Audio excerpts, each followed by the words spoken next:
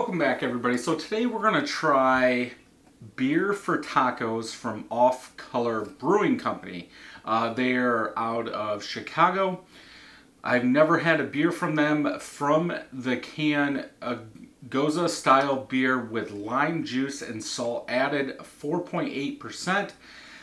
Malts, wheat, pills, flaked wheat, and oats. Hops, nugget. Maybe they're just using the nugget. My guess is for bittering. And then they're using pink Himalayan salt, lime juice, and coriander.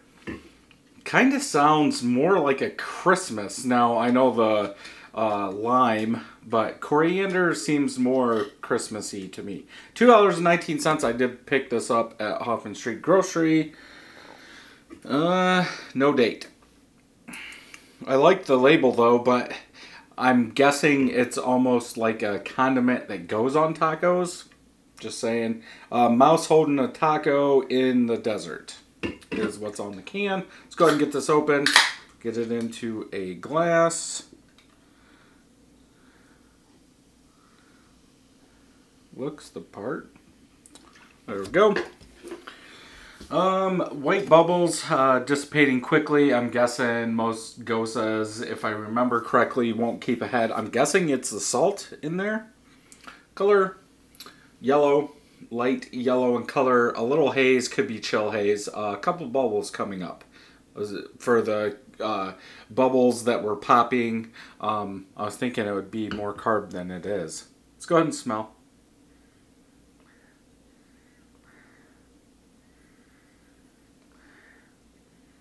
I'm going to check Untapped. It smells more funky farmhouse than anything. It says Gose Sour.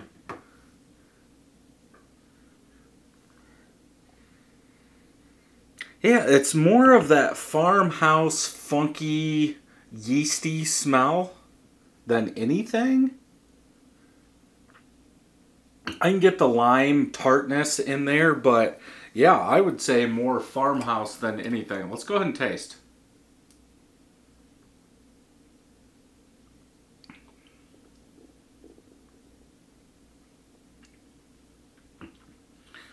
More in the taste. You do get that salt presence in there, but that lime is really good in this one. Nice, refreshing lime citrus. Coriander.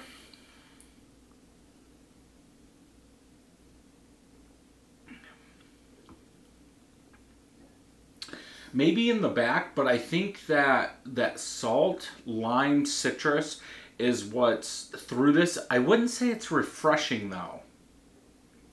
Like, the aftertaste I think is where it's at for this one.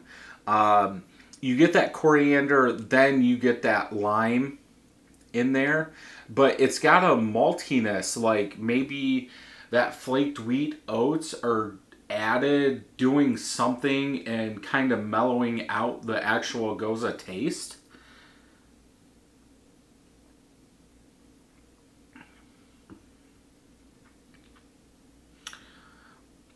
To me, this is like a pale ale, thicker because of the oats.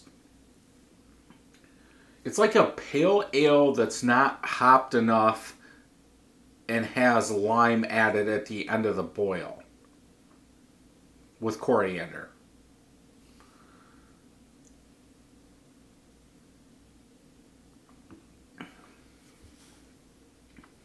Though those oats have really thickened this beer up. It's like medium, where a regular Gose is lighter, very light, and maybe tart, salty. I really don't get the saltiness from it, but it is dry. That's a weird beer. I could see drinking it with tacos because of the lime.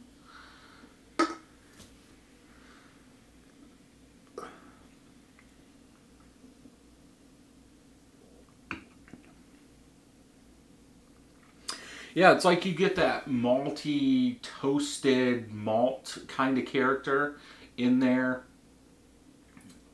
You're not going to get oats. but at least the oats are letting you know it's a thicker beer. So that's why I would go more pale ale underhopped with lime. This would be a good mystery beer, I guess.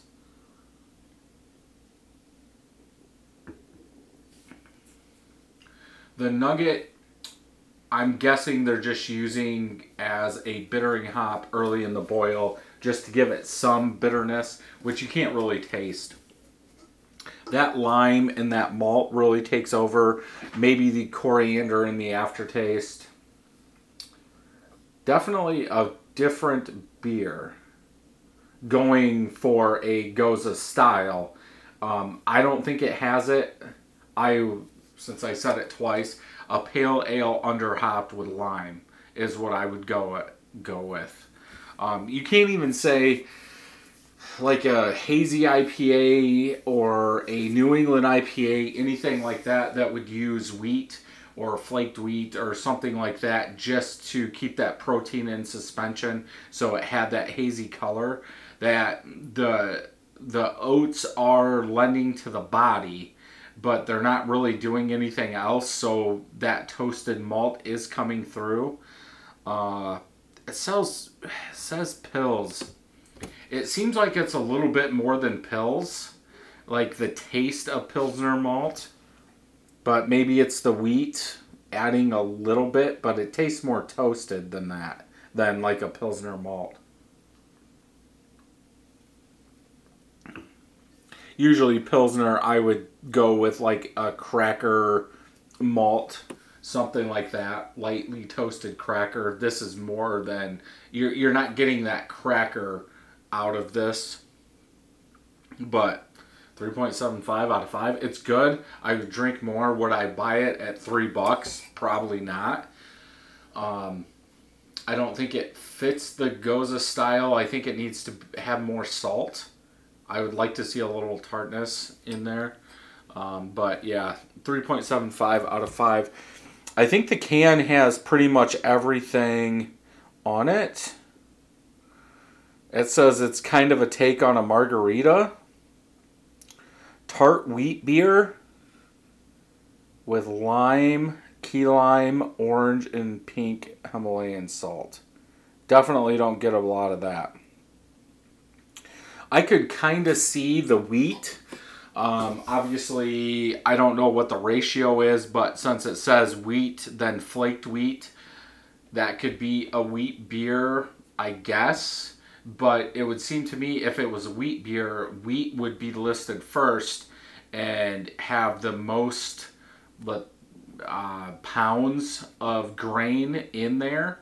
But since they're listing pills, I don't know. It's so hard because I made a 5-gallon batch of a fruited session wheat beer. And that does have more two-row than it has wheat. So because of that, fruited session tells me that it's not a full wheat beer, that it's a regular, malt beer, if you want to say that. It, almost like a, I don't even know if you want to say, like a light IPA. Because usually with my wheat beers, I stay under 25 IBUs. So because I got the recipe, you could go above that because it's using more two-row. So it's more of an IPA than anything. So I would think this would be a pale ale more than anything. But they're calling out wheat. I don't know if I'm getting too deep into this or what, but it says we made a tart wheat beer, but on Untappd they're calling it a Gose sour.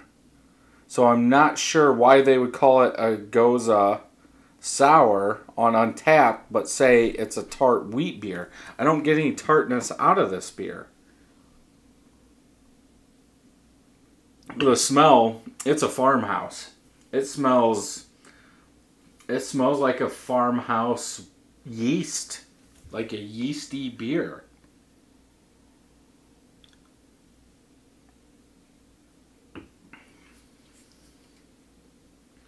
And you get that yeast taste in the very back, even the aftertaste. So I would say this is, like I said 10 times,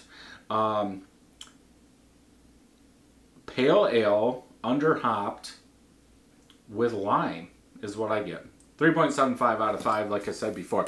So if you enjoyed this video, so I don't have to rant anymore, check out some videos over here if you liked it. And until next time, happy brewing.